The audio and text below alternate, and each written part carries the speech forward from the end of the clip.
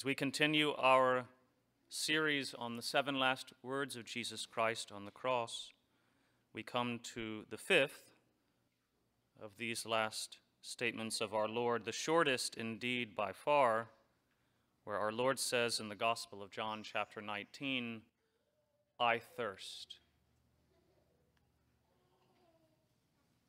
And to read the 2 verses in particular that refer to this statement, we hear that after this, aware that everything was now finished, in order that the scripture might be fulfilled, Jesus said, "I thirst." There was a vessel filled with common wine, so they put a sponge soaked in wine on a sprig of hyssop and put it up to his mouth.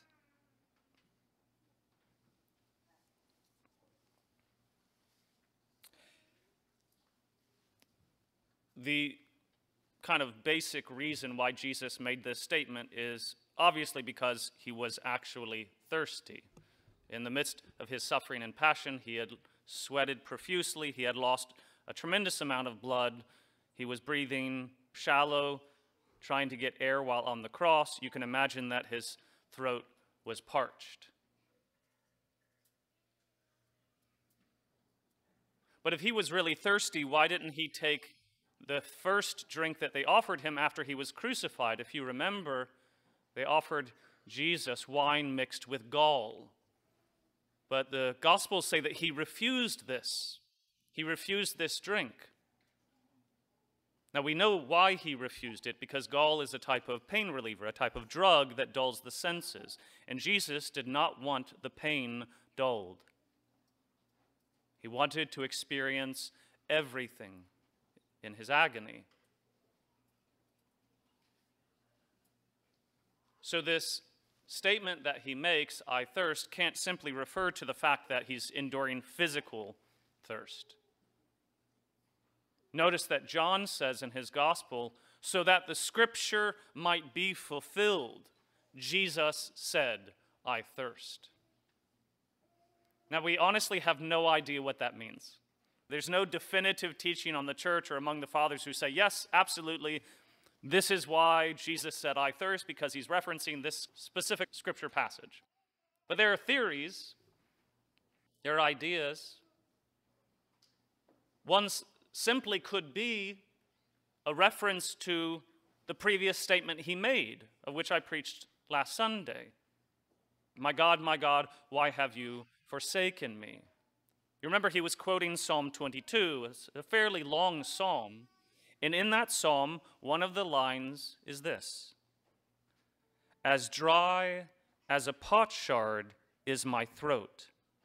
My tongue cleaves to my palate. You lay me in the dust of death." Certainly that could be the reference that John is recognizing. He was there at the foot of the cross. He would have heard Jesus quote Psalm 22, and being a good Jew, he would have known the psalm. But we don't know if there are other references. Scott Hahn, a fairly famous scripture scholar, thinks that it could refer to the final cup of the Passover that was not drunk at the Last Supper. So the Last Supper, of course, was a Passover meal. We just call it the Last Supper because it was the Last Supper Jesus had. And at a Passover meal, there are strict rituals that you have to follow to celebrate the meal. Very strict. It's like Mass in that sense. A lot of rules. Well, the last cup of wine that was supposed to be shared wasn't drunk at the Last Supper. And Jesus said, if you remember at the Last Supper, "I will not drink the fruit of the vine again until I drink it new with you in the kingdom of heaven." And the next time he drinks wine is on the cross in this instance. So Scott Hahn theorizes maybe this is the fulfillment.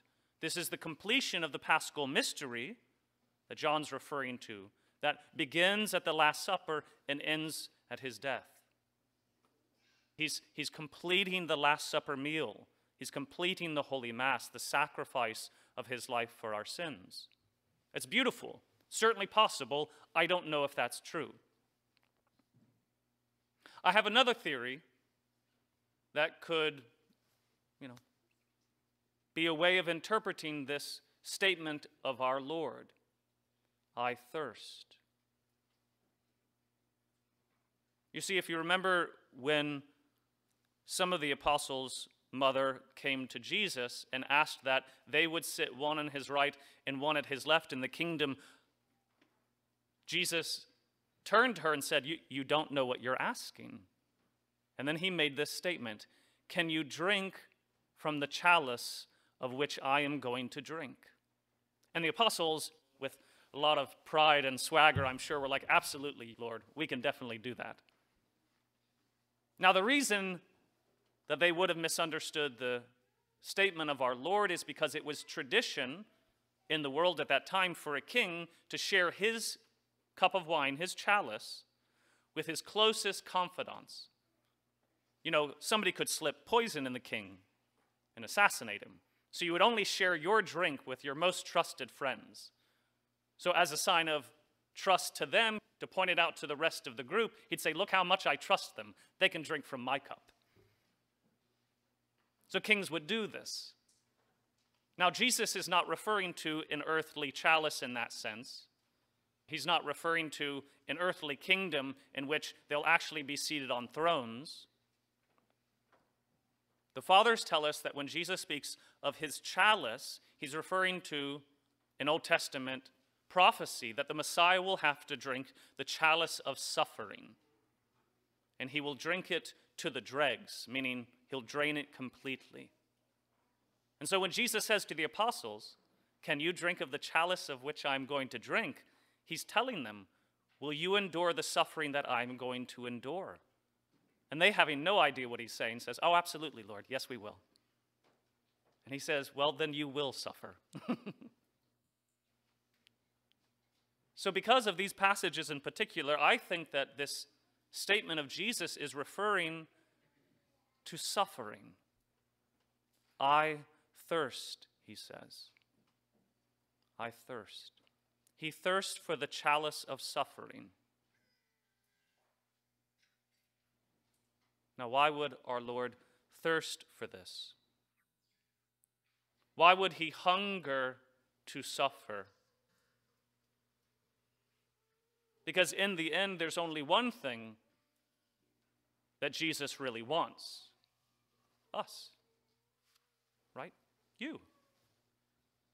I mean, look how far he went to redeem you. So he wants you in his life more than anything else. And the only thing that keeps you away from him is your sin, my sin. I'm not singling any of you out. I'm there too. The only way to remove sin is by enduring the punishment of sin, the suffering that sin has merited. So Jesus, in order to remove that sin, wants to suffer for us. He craves it, longs for it. He thirsts for this chalice because he thirsts for you. I don't know how many of you are aware, but St. Mother Teresa, St. Teresa of Calcutta, in all of their religious chapels would require them to have not only a beautiful crucifix, of course, but above the cross, these words of Jesus from the cross, I thirst. That means every time her nuns came into their chapel to pray for any reason, they would see these words. Of any other words in the Bible, these are the words she chose. Because Mother Teresa recognized in them one of the most beautiful statements of Christ in the Bible. He says, I thirst for you. I thirst for you. We see the longing that Jesus has for us. When we look at the Divine Mercy image, we read the inscription at the bottom, Jesus, I trust in you. And that's beautiful and true, something we should say often, but that's our statement. That's what we're supposed to believe. But the words, I thirst, those belong to Jesus, to him alone. And he speaks them to each one of you. I thirst for you. And I thirst for the consequences of your sin, so that I may forgive you.